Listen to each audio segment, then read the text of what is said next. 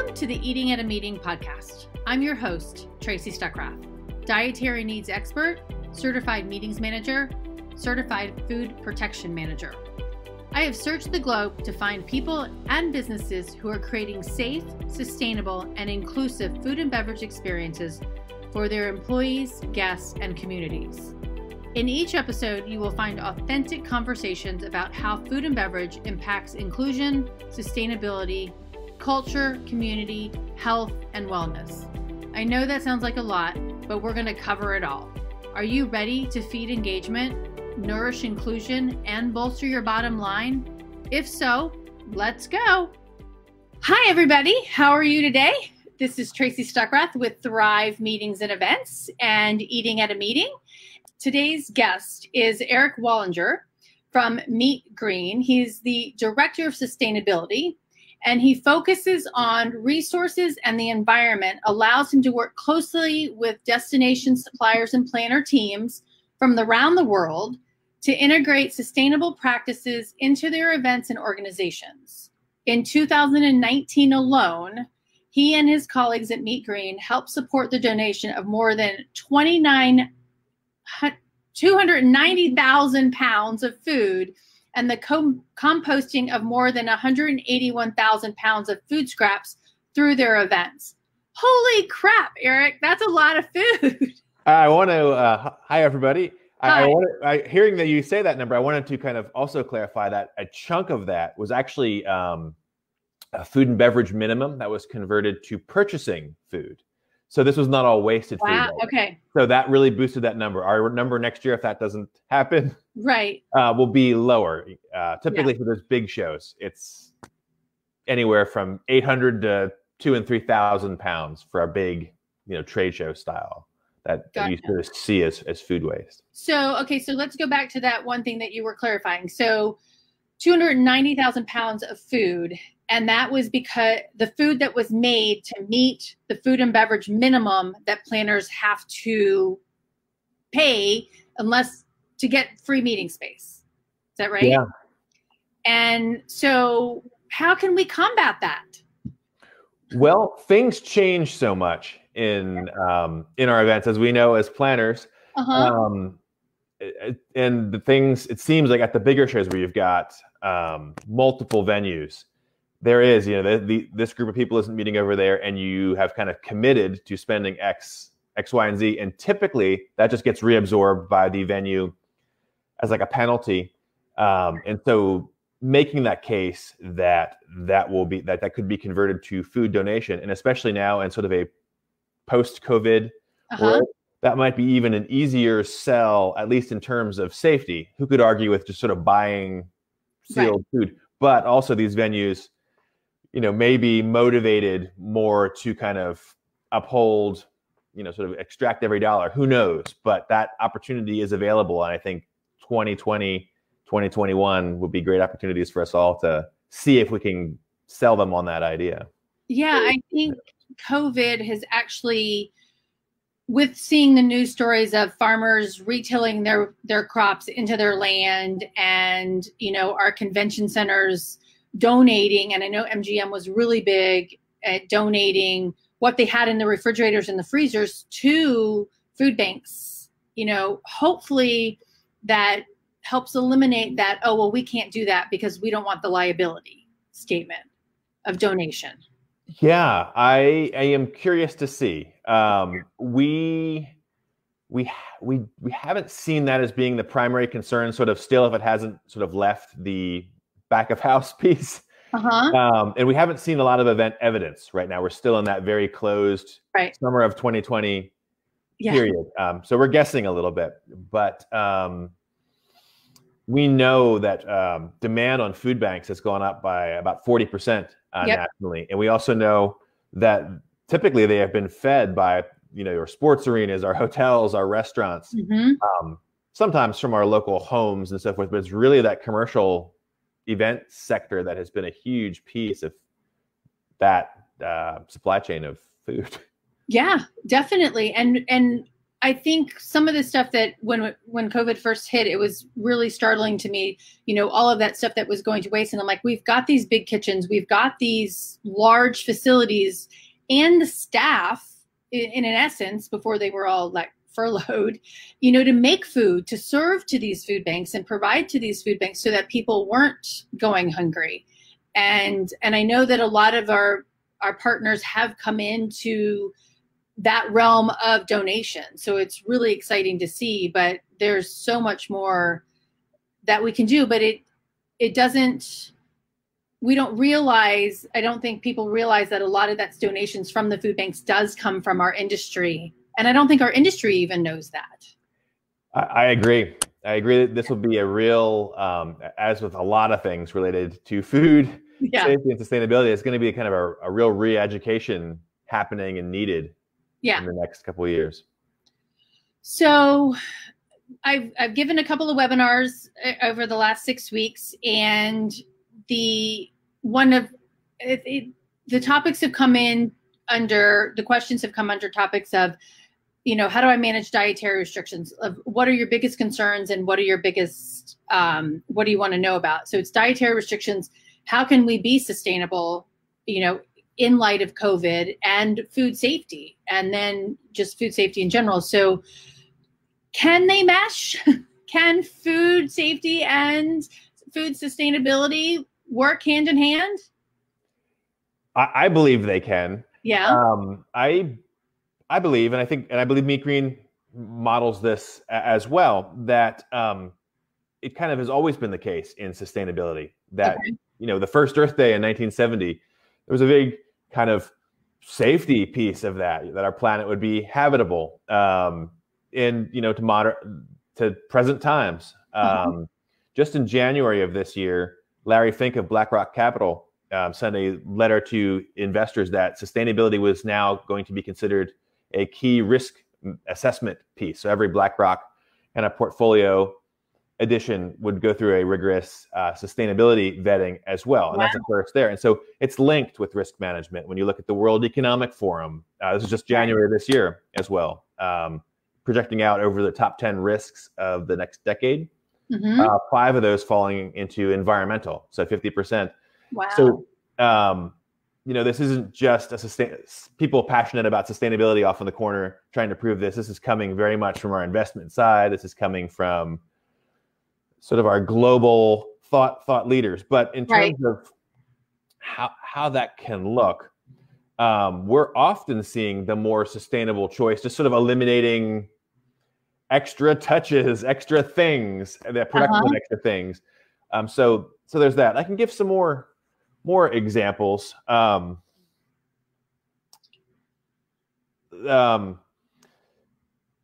So, like, in terms of plastic bottles, I think we're going to be seeing a lot of sealed water bottles and so forth. But many of the water filling stations that we're seeing at venues are relatively touchless. You put something in, you don't even have to push a button, then it comes down.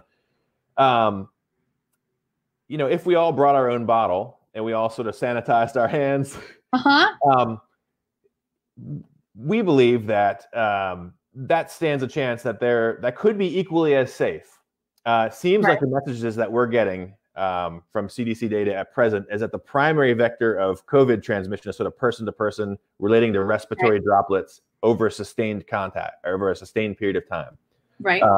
Surface transmission, while there is evidence, and I'm not an expert, but what I'm reading is that it's sort of a secondary and sort of a less pressing sort of vector of transmission. So I think it's going to be a hard sell for us all to kind of walk in and tell these venues, like, kind of argue right from the get-go. But I think having this in the wings, like, once we get our sea legs under us, once we see events happening, we see them going off really well, that we can really make that case for there's areas like water bottles, areas like packaging. We may not need everything hermetically wrapped. We were talking about this earlier when we were just sort of warming up for this, but if you follow a plate coming out of a dishwasher that's been washed at temperature with various chemicals and considered sort of sanitary, that's touched once coming out, put on a rack. If it's sort of going to be given back to you again with food on it, that will be touched a total of 2 times. And if you're being given a box of pre-wrapped things, that will be touched 1 time. And so when you take that into the context of that you've flown there, staying in a hotel, probably ridden public transportation and met with a bunch of other people, that puts that in perspective. Right. Again, I'm fully anticipating cautious to the nines, and we probably won't be able to argue that down on event number 1. But if we're all prepared to sort of make our cases after we've gotten a next level of data back, I think we can kind of walk back some of the less sustainable pieces. Yeah, and I think the water jug thing, and when I first, actually my airport here in New Bern, North Carolina, I posted, this was a couple of months ago, they had just gotten that touchless water thing. And I'm like, oh my God, I'm so excited for this, because I was having to buy a bottle of water because it was the old fashioned water fountain, which you can barely get any water into your water bottle from. So they switched it out. And a friend of mine's like, well, you need to wipe that down before you use it because of all of the germs. And I'm like, okay. That kind of went over my head. I was like, really?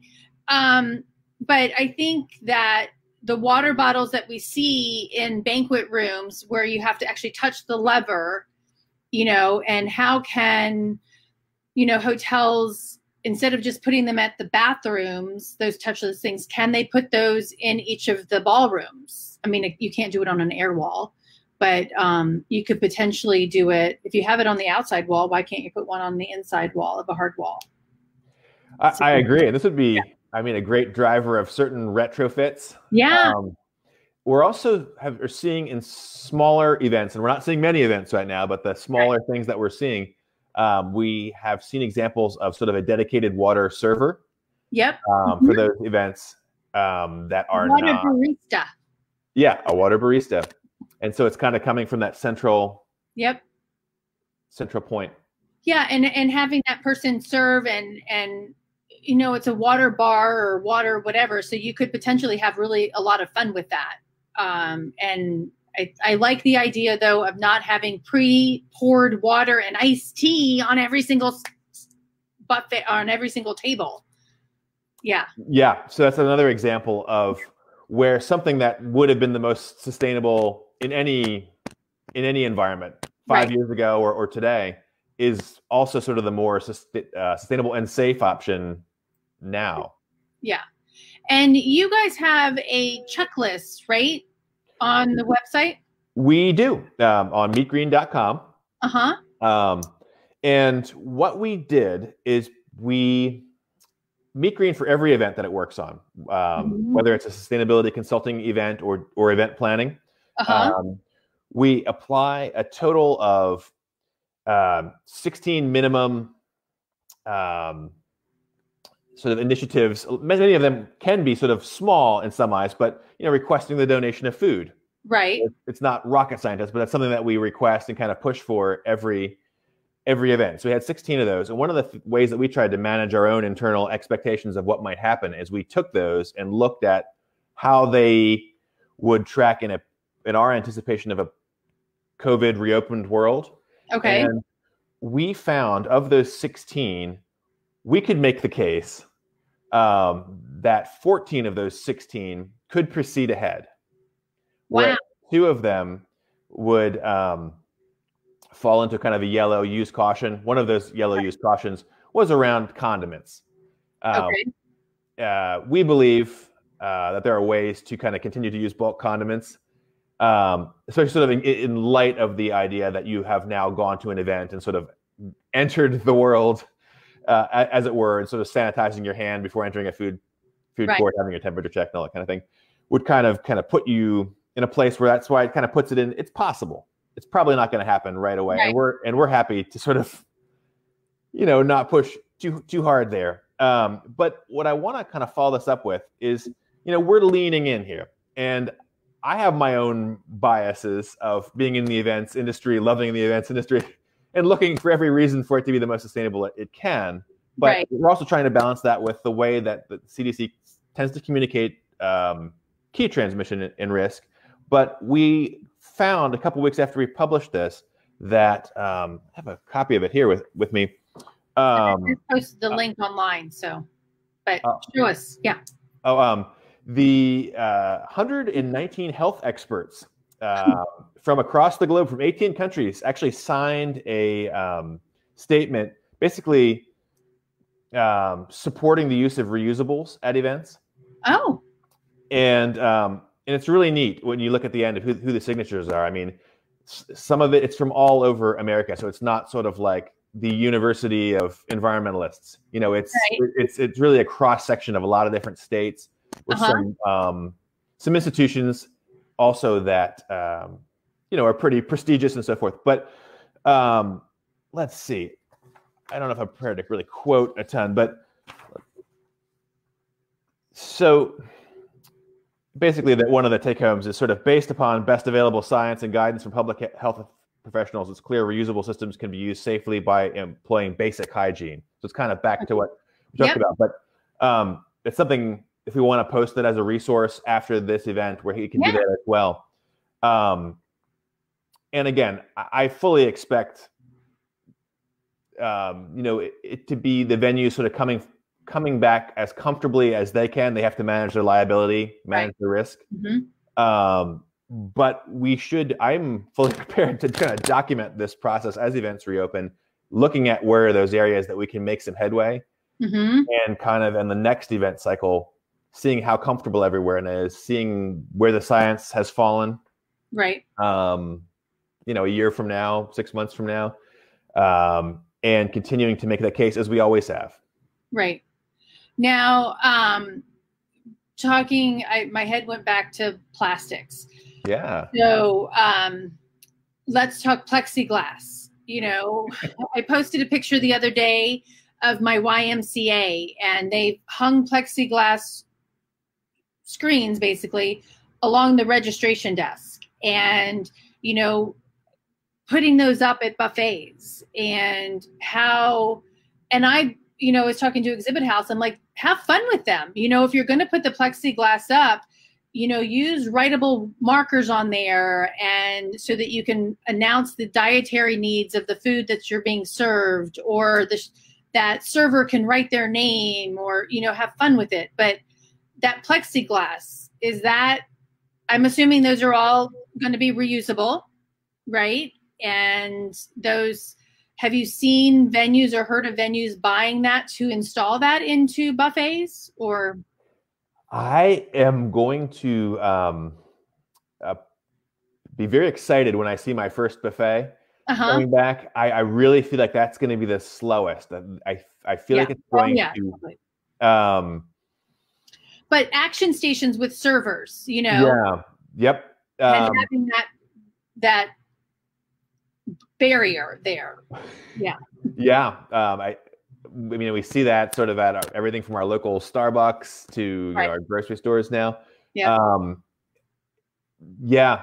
That those will be very reusable, but we are seeing a tremendous increase in plastic. I mean, anyone on this call can Google this right now. There's still not a great number out there for how much has it increased, but the LA Times published an article maybe 2 weeks ago, and Thailand had come out with a study, and I believe that they have seen a 30% rise, or projecting a 30% rise in plastic overall increase in Thailand in this year. So normally we'd see sort of a 1 to 2% fluctuation one way or another, but 30%. But from April 2020 to April 2019, April 2020 was up 62%. And so that's a data point that we got from Thailand. And I believe the World Economic Forum also published that they're predicting plastic production to increase by 1/3 over the next 5 years. That's a lot. Oh my God. And here's the crazy part, and triple by 2050. So that's the World Economic Forum. That's scary. For those of us who are thinking about sustainability, it's a real head spinner. I mean, we were kind of going along quite well, and it is a setback. Right. So I was going to try to put up, I don't know how I've never done this before. So I was going to share a screen to show this picture layout. All right. I'm going to share my screen to your checklist real quick. I'm going to try this. If this works. Sustainability. There. Can you see that? I do not see your screen. Oh, okay. Never mind. I don't know how to do this. We'll hit cancel. Okay. We won't do that. We'll go back over here. Because I was going to share your checklist on what that was, because when we're thinking about, getting rid of the plastics, and you and I were talking about silverware and you were talking about reusable. So if you can clarify for planners, rolled silverware to be washed versus reusable silverware. So to me, rolled silverware is reusable, right? Yeah. But, so talk about the difference between that and the reusable that you're mentioning. One thing about the checklist piece, if you go to meetgreen.com, probably the quickest way is blog. You can click that, and it's listed there too. And it's safety and sustainability is the one. I put the link in one of the Facebook groups, so cool. Make sure. Yeah. Well, we're likely to see a single-use disposables sort of increase. Is what we're anticipating. One of the things people don't always think about in this, and one of the things that this paper from the scientists highlighted, is the downstream impact. Okay. When you sort of throw something out, that has implications as well of transmission and sort of kind of COVID pollution, COVID spreading as well. So, there are not many silver bullets in sustainability. There's always a trade-off somewhere. We were talking about this before this call, that things like aluminum, where it's infinitely recyclable and easy to extract in a waste system, also has one of the highest carbon footprints. And so depending what your sustainability priorities are will drive how much you want to use aluminum. And that way plastic would be the smarter choice if carbon was your sole metric. Okay. Anyway, there's all kinds of trade-offs up and down the line. And the one thing that we feel the most comfortable about is reusables, is the kind of best practice silver bullet, likely to receive a little bit of resistance up front with these events. But we talked about, we believe that we can make the case after a little bit more data is in, that it will be safe. There will be a sort of a minimum of extra touches. But we're finding that many of these pieces, such as porcelain plates and cups and silverware, are used thousands of times. I mean, we don't have the magic number, but from a little bit of light venue surveys that we've done, it's in the thousands of times with very minimal breakage. Breakage is not a substantial issue at these venues. And they are more resource intensive to create on the upstream side. Which one? The porcelain or the porcelain. So when you're making sort of a physical, sort of like durable, multi-use object, that does use quite a bit more resources, energy, carbon to produce. But when you hit a break-even point, after about 40 uses, which is easily done at most restaurants and venues, that is a slam dunk. You've kind of ridden off into the sunset in terms of the most sustainable option. Plastic is popular because it's cheap to make. And you will see people who make the case that styrofoam cups have a lower footprint, but that's not telling the whole story.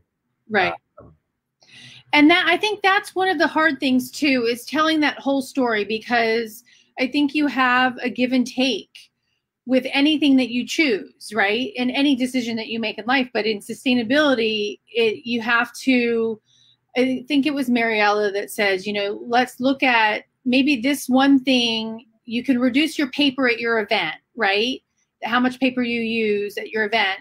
But so you're going to save money on that and to save on sustainability to offset maybe something else that you have done, right? And you can think of that as actually flying carbon offsets, right?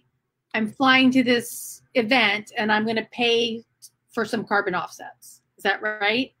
Yeah, it's the field of kind of carbon calculation, especially for events, tends to be around combustion. Like when you look at your carbon footprint. But what we're trying to do at MeetGreen is make the case for the clients that we're working on that highlighting carbon savings across the board. And one of those areas might be, back to kind of diet, when you were talking about sort of menu and diet sustainability, proteins. Many of us need protein, but also might have a restriction around the kind of protein that we get or would choose. And if you are able to reduce the amount of red meat in your diet, you are really able to have tremendous environmental benefits in terms of water savings, energy savings, carbon savings. And whenever we run a number like that for an event at any kind of scale, the numbers are just wild. It's a lot more than you would think. So just know that that's on the table for you. And although you're not getting the credit you should in your carbon footprint, because we're finding that these material choices, food choices, lots of different choices are saving carbon. Our ability kind of as a industry, it's not just the events industry, but just sort of the sustainability industry is not sort of taking those into account quite in the same way. So we're making the case in reports and so forth, but the model is not really there yet to kind of fully tease that out, would be my opinion. Okay. And, before we got on, I was, talking about, the food and Heather Herrick's on here. So hi, Heather and Julie and Jeannie and who else is on here? Lori and Adrian and Susanna. Thanks for being here. Heather and I had a conversation a couple of months ago when we watched all of the food being tilled back into the farmland because the farmers had no place to take it. And, there's 2 college kids started a company called the Farm Link Project, and they're going and picking up, they called farmers and rented a truck and went and picked up that food and delivered it to a food bank. Heather and I are like, okay, so what do we do? And I'm like, okay, I'm not 20 years old, apparently, but they figured it out. But I think too, is that so it's the sourcing, I'm getting to my point of sourcing locally. And in some of my webinars, I was talking about apples, and, an apple falls from the tree and that farm worker touches it and puts it in a truck, and that truck goes somewhere else. And then it go to the grocery store or to the food, to Cisco or US Foods, and then it goes all these other places. But we can reduce it and be more sustainable by sourcing that apple locally, or source not necessarily the apple, but sourcing more things locally that are in season. And can you talk about that a little bit? I mean, it's going to raise our prices, right? Because it is more organic, or will it?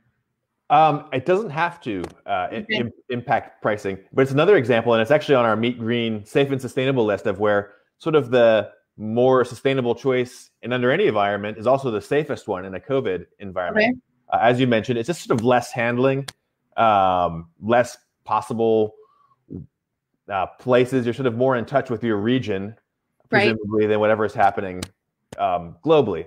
But we've seen statistics that by keeping your spend within the region, and typically we define a region as 250 miles. Okay. Although you could, in areas like Las Vegas, we'll extend that out to a 500-mile region because the growing region is sort of limited in that part of the country. But your spend is actually magnified 3 times, keeping your money locally. Really? Wow. Yeah. That's awesome. So you're doing social good. You're having social impact. You're also, so you could be supporting businesses, minority-owned businesses, small businesses, all businesses of all kinds. So you're putting your dollars to work that could have social impacts as well. You're magnifying your spend. You're eliminating touches, and you could be eating more seasonally as well, which would have sort of, instead of growing something, you might be reducing the amount of water, for instance, that you needed to produce an apple if it's in season. Yeah. So I could ask you, so what are 1 or 2 resources that you could share with everybody here on how to be more sustainable and safe? I've already posted the link to your safety and sustainability in 2020 link, and I'll make sure that it's in the Eating in the Meeting Facebook page as well, or group as well. But anything else? Yeah, I think we should. I'll circle back to you with a link about the physicians.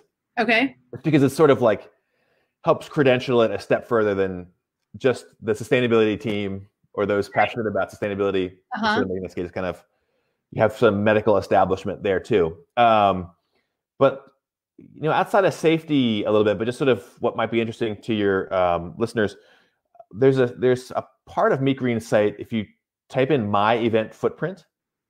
Okay. It's an impact calculator. Right, I'm going to put that in there. Okay. I think this is fascinating for communicating. I think it's a really big part of what your work does, Tracy, which is communicate, help educate people. And I think it's what we're all going to be having to do more of coming up is education and telling that story. But you can play with it a little bit. Number of days for your event, number of people. Don't use commas because that sort of breaks it a little bit. So tinker with that and tinker with going through once and answering yes or no through the questions, and then tinkering, answering no to all the questions and yes to just a couple that you're interested in, like eliminating water bottles or that kind of thing. And it gives you a readout of your carbon, energy, and water. It's part of that sustainable storytelling, choosing chicken over beef, that sort of things. Right. And, you can do that if you have a 1,000-person meal and everyone serves chicken over beef. So it's part of, it can assist your storytelling.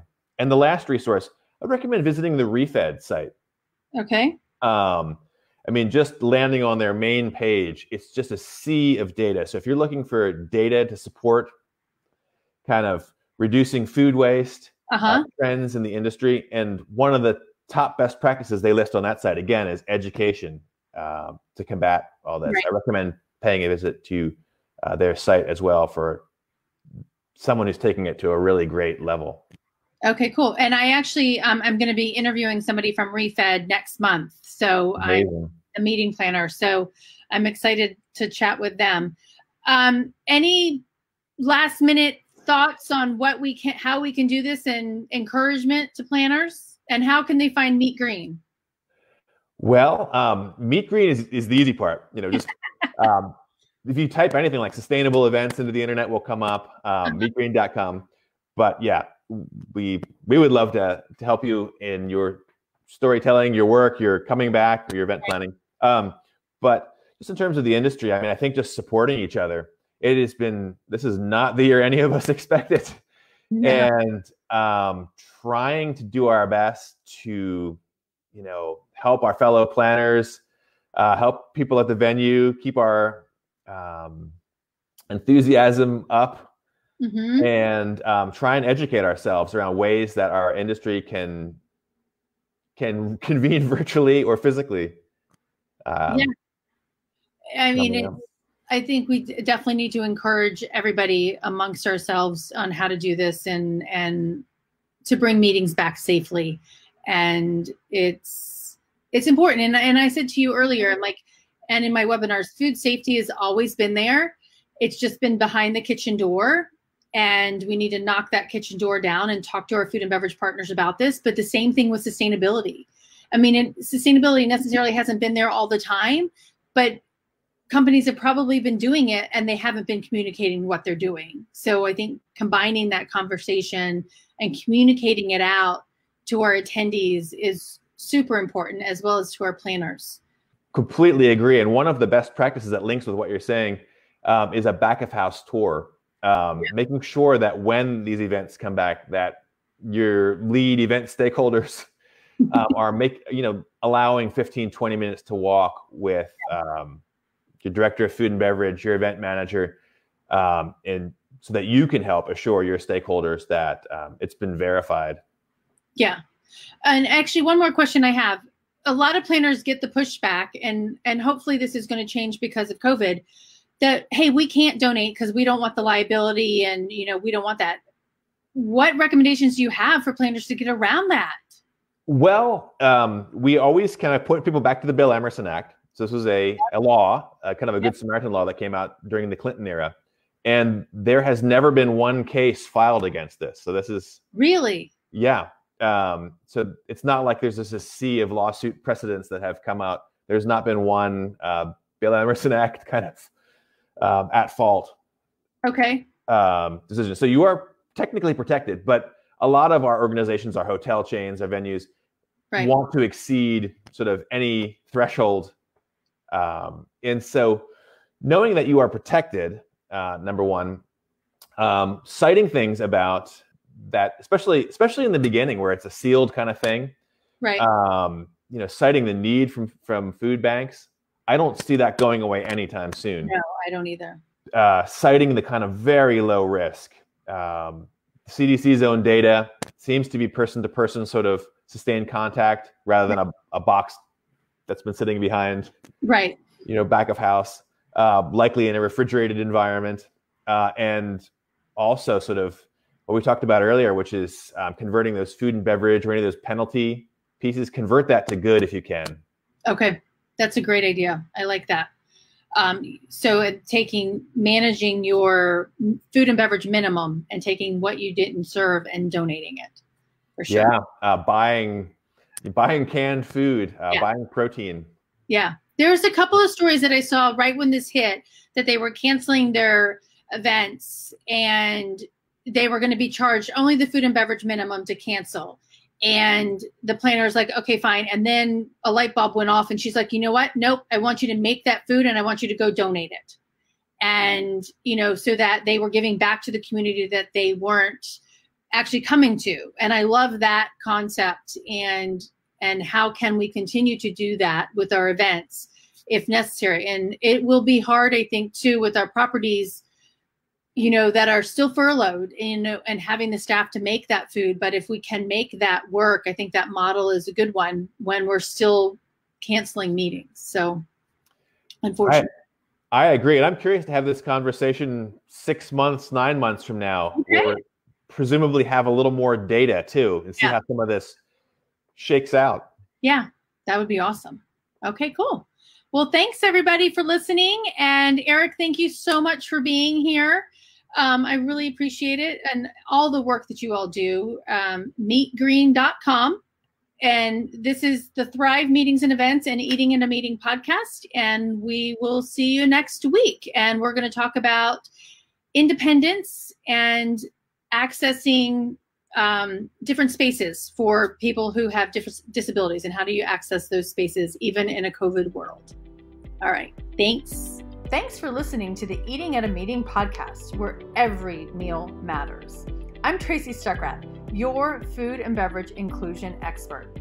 Call me and let's get started right now on creating safe and inclusive food and beverage experiences for your customers, your employees, and your communities. Share the podcast with your friends and colleagues at our Eating at a Meeting Facebook page and on all podcast platforms. To learn more about me and receive valuable information, go to tracystuckrath.com. And if you'd like more information on how to feed engagement, nourish inclusion, and bolster your bottom line, then visit eatingatameeting.com.